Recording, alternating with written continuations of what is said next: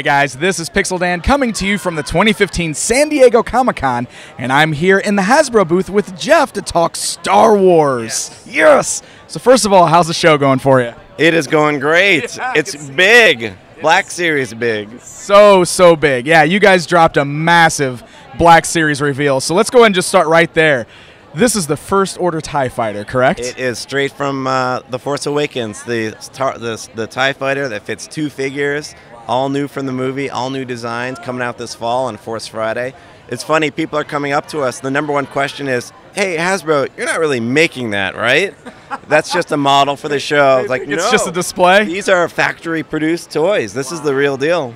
Wow. Can you give me some of the dimensions on this thing? Like, how big is it? It's 26 inches high. It's around 7 pounds, I think. So you get a nice workout, too. You can pump some iron with this bad boy. And it comes with a figure? Yeah, it comes with the Elite Pilot with the unique Black Widow red striping. Because, of course, that figure's been in more training in the Imperial Navy, so, you know, he gets a special decoration. Very cool. It's getting exciting starting to see this Episode 7 stuff finally coming out. Wait, you know, we were able to show the Trooper a little while ago, the White Stormtrooper, and now to show exclusively at the show this new TIE Fighter and the pilot. It's very exciting, but much more to come. September 4th, Force Friday. Yeah, it's going to be a big day for all the Star Wars fans. Do you guys have a price point set for this one already? $169 for the vehicle and the figure. Oh, that's pretty good, too, considering the size and everything that you get with it. It's amazing. It also doubles as a coffee table. I was going to say, we all have to find somewhere to put this thing now, but I'm sure we'll figure it out. Put a piece of lucite on top. You've got a great display piece. I like it. That wasn't the inspiration, but hey, if it works. I'm going to ask my wife if we can do that right away. Make this our new dining room table. Because how many people are saying, I don't have room for this. It's too big. Hasbro, stop making such big, great toys. Yeah. And we'll say, no, it doubles as furniture. Well, I mean, yeah, exactly. There you go. And now you got an in. So what are some of the other cool things you got on display for Black Series here? We also got to reveal some of the new 6-inch figures coming out in 2016. Luke Skywalker from Ep4. We haven't done them yet. Yeah. I mean, it's time to do them, right? Absolutely. So he's just great. Soft goods tunic.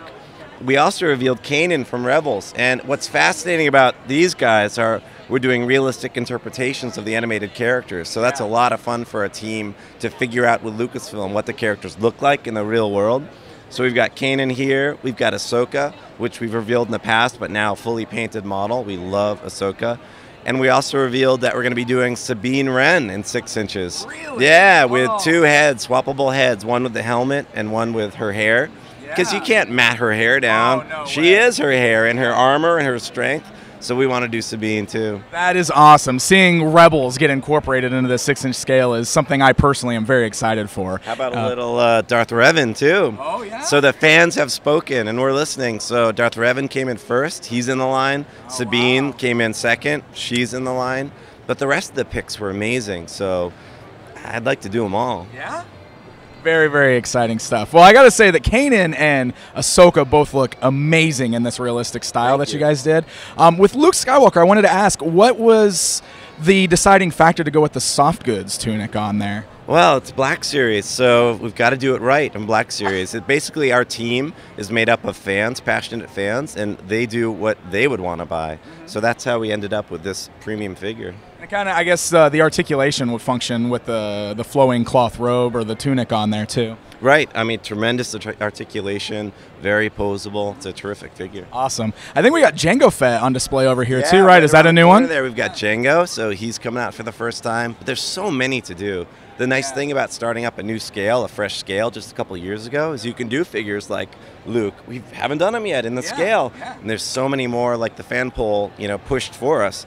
I want to do Gamorrean Guard. He didn't do great in the poll. Oh, really? But I think he came in last. I mean, who doesn't like the Gamorrean Guard? Yeah. But we've got to do him. Oh, man, you got to. He's going to be amazing in this scale. I know. So it's cool to see you guys incorporating Rebels and the original trilogy, and you're still putting prequels characters in the line. We love it all. And I assume, we're going to start seeing a lot more of the Force Awakens stuff as we get closer to that. But I can neither confirm nor deny that, but that would make a lot of sense. But can you at least tell us that Black Series will continue to be a very wide variety of characters from all across the franchise? Absolutely. We love all those children.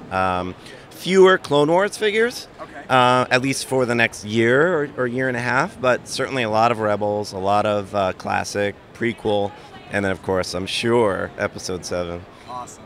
Well, 6 inch is looking great, but what can you tell us about for fans of the 4-inch, the 3 3/4-inch stuff? Is there anything new coming on that front? There is. I can't talk about it yet. We can only talk about what we're showing here, but we love all of our children, so there'll be a great line in the fall.